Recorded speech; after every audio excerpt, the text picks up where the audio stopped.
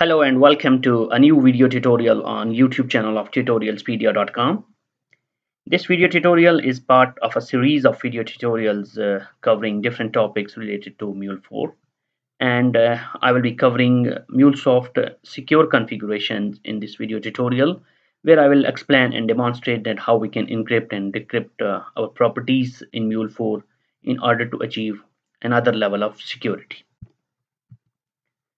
Here is more detail about topics that we are going to cover and demonstrate in this video tutorial. First of all, I will explain that how we can use secure properties tool which is provided by MuleSoft in order to encrypt our properties files. Secondly, I will explain that how we can use Mule secure configuration properties module which we have to import it from Exchange, as it's not readily available directly in AnyPoint Studio. And last but not least, we will see that once we have done the needful for securing the configuration file and we have added the secure configuration module from Exchange, then how we can use and configure secure properties global element and use our secure properties in order to configure our global elements to securely connect to the external systems or applications. And for our scenario, we will be connecting to a MySQL database using the secure configuration properties files. In case if you are not clear, or if you don't have enough experience and understanding that how you can use the configuration properties file instead of hard coding the global element properties, you can refer to another video that I created in the same playlist, where I explained and demonstrated that how you can use YAML files or .properties file in order to externalize the properties for your global elements in separate files. So if you want to know more, you can just refer to that video, which for that link I have placed in the suggestion box, and you can get back to this video. But in case if you are already aware that how we can use global properties and global configurations, then you can proceed with this video tutorial where we will be seeing that how we can secure these configurations and do the needful. So without further ado, now let's jump into the demonstration in AnyPoint Studio. I have already created a project in AnyPoint Studio with the name Secure Properties Tutorialspedia, and this is where we will be doing all the required configurations to see how we can secure our properties. In order to connect to MySQL database, which is the simple use case that we are going to cover, that we will be connecting to MySQL database from AnyPoint Studio using the secure properties, I need to add a database module. That's the first thing. So I'll click on add modules and I will select database and just select this and drag it over the modules, and you will see that this module will get added. Okay, so once this module has been added, now let's just create a simple flow. And what I will do is that I will just select a flow, and within this flow I will use some of the database operator like select operation. Okay, so in order to use this, let's go to global elements and create a new property, a connection, and this is where we will be using database config. And for the database configuration, I will have to choose MySQL connection, and I have already added the driver jar file. In case if you don't have, you have two options. You can use either local file, or you can use the Maven dependency. So in either case, you can add the required jars, and then you will be able to connect to the MySQL database. Okay, so here host, port, user, and password. So this is where we will be looking into throughout this tutorial, that how we can achieve the required configuration in a secure manner. So normally in the very basic scenario, what happens is that you can hard code everything and you can connect. For example, in my case, I have a MySQL database running on my local machine at port 3306 and with the default username and password. So just if I try without configuration in the properties file, and just to verify that connection is successful, I will use the host as a local host, and the port where my MySQL locally is running is 3306, and the default user root and the default password, and the database I will select is Tutorialspedia, and I'll just click on test connection. So if everything is correctly configured, as you can see, we got test connection successful. So this is how we do in a typical scenario with a very basic approach, which is not, of course, the real production scenario, because in real production environment, production ready projects, you won't be doing this type of hard coding, as when moving from one environment to another, you have to change it. So you have to use the global configurations. So what we do is that in order to use global configuration in a typical basic manner, which is insecure manner, you just create the global configuration files in the form of YAML file. As you can see, I have created a YAML file cred.yaml, where we have DB, and within DB we have host, we have port, we have user, and we have password. So you just create this type of file, then you use global configuration properties and you refer to these, which I have already covered in the previous tutorial. But here what we are going to do, we are going to secure it. So in order to secure it, you have to use secure properties tool, which is provided by MuleSoft. So I will provide the link to download that jar file in the description. For me, I have already downloaded that, and here is the jar file, secure properties tools.jar. So this is the jar file which you will have to download and use in order to secure the configurations. Once you have downloaded this secure properties jar, then you will have to use this command, java-cp. Details about these commands are provided in the official documentation of MuleSoft as well. For that also, I'll put the link in the description. And you will have to use secure-properties-tool.jar, which is the jar file, and then you will have to write the details about the class com.mulesoft.tool.secureproperties-tool, and then there are certain parameters, method. Here you have to specify what action you want to perform. In our case, we will write encrypt. Sorry, that is the operation. So the method is whether you want to do it at file level, or you want to do it at the key level within the file. So if you want to just encrypt the values for the particular keys, then you will use the method as file, and if you want to encrypt the entire file, then you will use the method as file dash level. And then the operation. Operation, you will specify whether you want to encrypt or what. So in our case, we want to encrypt, so we will specify the operation as encrypt. And then you have algorithm option. There are multiple algorithms supported by this tool, and one of the, by default, it's AES, and we will be using, for our example scenario, Blowfish. As you can see here, I have already added the configurations. And then mode, you have multiple options available for the mode that you can use, and we will be using CBC. And then you will have to choose the key. This is the key that you want to use from yourself in order to encrypt this file, and this will be needed whenever you are going to decrypt it from the AnyPoint Studio. In my case, as an example, I'm using Tutorialspedia as the key, and then you will have to specify the input file. And input file, I will use this cred.yaml file, which has all the insecure properties already added.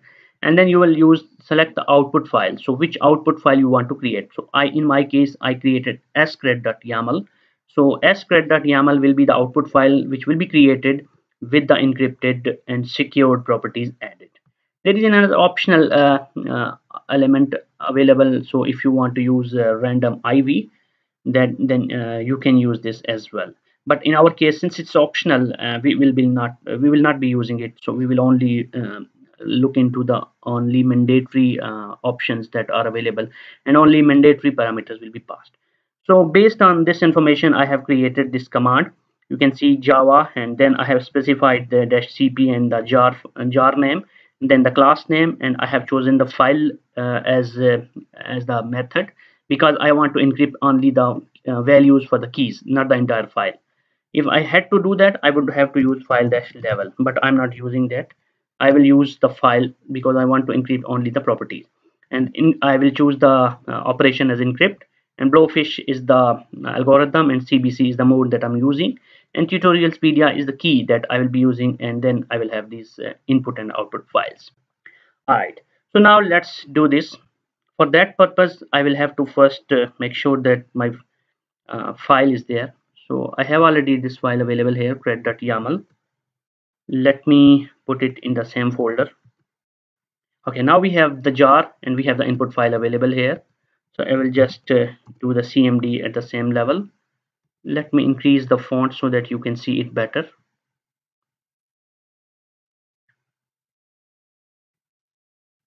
Okay, should be big enough. Let me copy this and just try to run it. Okay, so it has run successfully. Now if you go to the same folder, you can see we have scred.yaml file created. If we try to edit it in notepad++, you can see that it has all the properties and the values with an exclamation and this braces, which means these are the encrypted values. Now in order to decrypt these values, only using the same key that we provided, we will be able to decrypt it. Okay, so now we have this the encrypted file available. Let's copy this and add it to the project. There are two options. You can import it directly, but I will not do import. Rather, I will create the file. So I will go to the resources and I will create a new file. I will name it scred.yaml, and in the content I will just paste the encrypted properties. Okay, so now that you have created your file, next thing that we have to do is that we have to make the necessary changes, and we have to make import necessary modules from exchange in order to decrypt this and in order to use this file. For that purpose, let's go here in our flow, and in the modules we have to choose this option, search in exchange, because the secure configuration properties module is not available directly. You have to import it from the exchange. You should have a username and password available. I mean, you should have an account available in AnyPoint platform. If you don't have an existing one, you can create a trial account. I have already created and I'm already logged in, so I will directly go here and just search name secure. So if you search with the secure, you should see many results. Searching for searching within the exchange based on the keyword that I provided, which is secure. It will take a little time and search for me whatever I have searched in the exchange. So you can see that the first thing that we see here in the search result is MuleSoft secure configuration properties extension. So this is the one that we are going to select and just click on add. And right now it's the latest version is 1.2.3, and we will click on finish. So you can see that secure properties module has been added now. So once you have secure properties module added, now you can go to the global elements, and if you click on create, you will have another option available here. If you go to connector configuration, you have secure properties config. So this is the one you will use. So you will click on this secure properties config, and here you will specify the file. So the file that we will select here will be our secure properties file. Okay, scred.yaml that we just created, and here you will have to provide the key. The key should be same key that you used when encrypting. So we will go to the we will go to the command. We selected this tutorialspedia as the key when encrypting, so I will add the same. Okay, and we did not do file level encryption. By default it's false because we did file encryption, not file level encryption. Okay, so here if you see encryption, the algorithm that we use is blowfish, and the mode that we used is CBC, which is the default one, and we did not use random IVs, so we will just click on OK.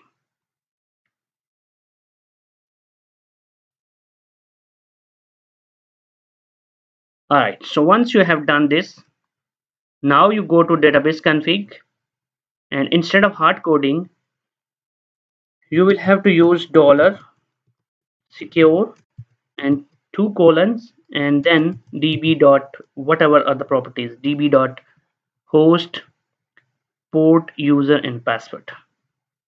db dot host, for the port we will do the same approach, dollar sign, curly brackets, secure, two colons, and db dot port. And for the users we will do the same, dollar secure and db dot user.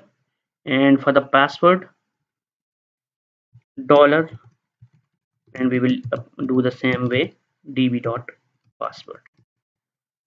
Okay, and if we now try a test connection, if we have done everything right, we should see the test connection is successful. So yeah, we can see that now test connection is successful, and we can click on OK button, and now this means that we have done everything correctly. Okay, now let's go to the message flow and try to connect to the database and do some operation. So I will choose connector configuration as database config, and here let me take the same select statement that we have here. Select direct from employees data, which is the table. Okay, let's remove this schema name because it's already selected the username. Okay, so in this way we will be doing, let me add some source. I will add a timer scheduler, and the frequency I will set in minutes. I want to run it on every 5 minutes, just an example scenario. Actually I will run it once only, and we will just want to verify that with the secure configuration we are able to select whatever data we have already set test the connection, which is successful. So just as an added test, we want to use this select operation and want to fetch some data from the database. So let's run this project in the Mule runtime, embedded runtime, and then after a few seconds we will be able to see the results. So we can see that the project is in deployed status, and it should have already executed, but I forgot to add a logger at the end, so we will not be able to see anything. So in order to see the results, let's add a logger. So what I will do is that I will add a logger, but before that I want to use a transform so that we convert the response into JSON format. I will add the transform message, and here in the configuration of this transform message I will just convert the output into the JSON format, because when it will be fetched from the database it will be in the form of Java application slash Java, which will be the Java object. Okay, so I will make it payload, and then let me add logger at the end, and here in the logger we will be just logging the payload. Okay, I just saved it, and it should be automatically reloaded and redeployed, and in the console we should be able to see the response. We can see that whatever data has been fetched from the database using the secure configurations, we can see everything there. So in this way we have correctly configured our database connection using the secure configuration properties, and we are able to fetch data from the database. Okay, so that's it from this video, and I hope that whatever information I conveyed to you using this tutorial will be helpful for you. And if you have any questions or any ambiguities, or you need further clarification, you can write in the comment section. And for more reading, you can always refer to the other tutorials in this playlist, and also as a primary source of all the information, you can refer to MuleSoft official documentation as well. And if you are interested in more videos like this in future, don't forget to subscribe to the channel and press the bell icon, as more is yet to come. Thank you.